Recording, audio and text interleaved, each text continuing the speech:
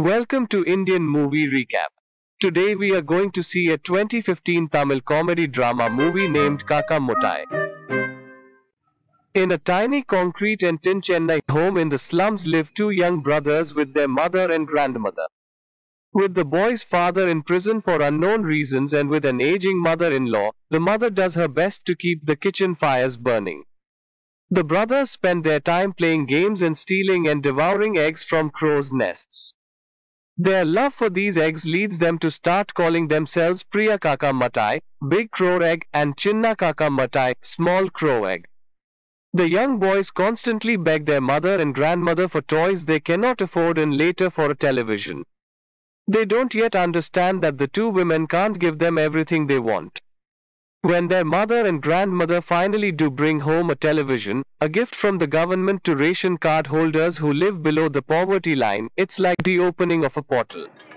The boys see a pizza commercial on TV whose steaming, slow motion images make the unfamiliar food look like manna from heaven.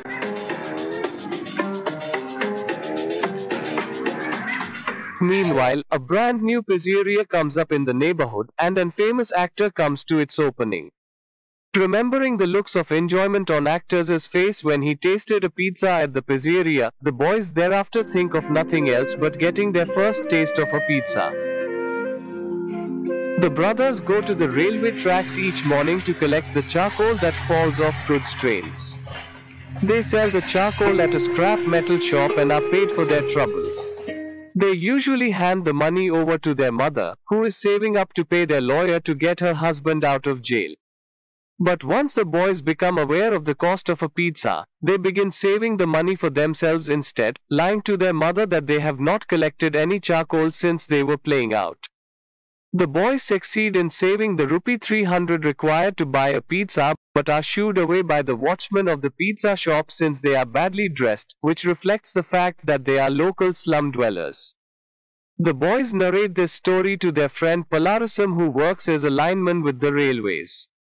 He tells them that people place a lot of importance on clothes and advises them to save up and purchase new dresses before approaching the pizza outlet again.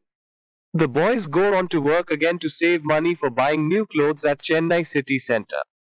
In the meantime, they show their grandmother the pamphlet from the pizza shop. She tries to make them a home-cooked pizza using dosa batter as base,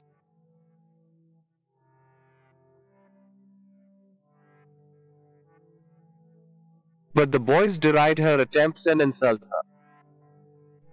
After finally saving up enough money for new dresses, when the boys see city center, they realize that it is another big mall which would definitely not allow them inside. But they somehow manage to acquire a newly bought pair of clothes from a couple of rich children by buying them pani puri from a street vendor, much against the wishes of the rich boy's father, who had denied them the treat as he considered it unhygienic. The happy brothers return to the pizza shop in their new dresses.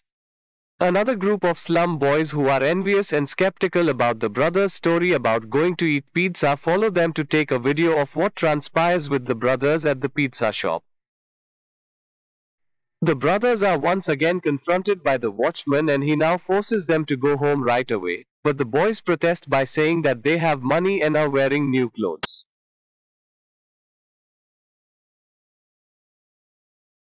This argument attracts the attention of the pizzeria supervisor, who comes out and slaps the older brother.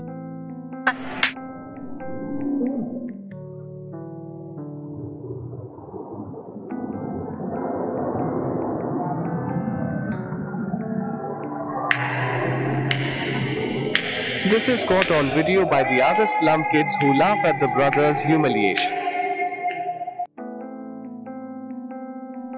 The sad and disappointed brothers return to their slum only to be further overwhelmed by the miserable sight of their dead grandmother.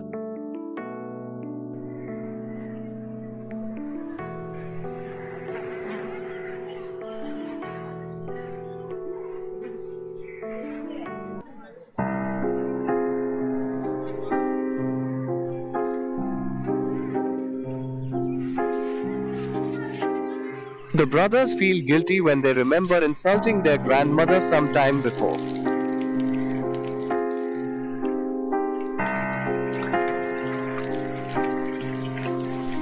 When two men in the slum happen to watch the video of the boy being slapped, they try to make money by threatening the owner of the pizza shop to release the video to the media. The owner realizes he could be imprisoned and his pizzeria sealed by the government due to his supervisor's act of discrimination and violence against slum children. He offers one of the men 100,000 rupees for not making the video public. The man agrees, but his associate releases it to the media hoping to make some money, unaware of the huge sum being offered. This stirs up tension amongst the pizzeria's owners, who finally decide to publicly apologize to the slum kids. The boys are welcomed to the pizza spot in a red carpet reminiscent of Simbu being welcomed in the opening ceremony of the pizzeria. The owner also promises them free pizzas for life. Even as the brothers begin to finally enjoy their first pizza, they tell each other that the dosa pizza which their grandmother had earlier made for them had tasted much better.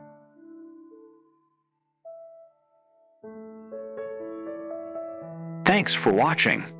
Do like, share, subscribe for more videos.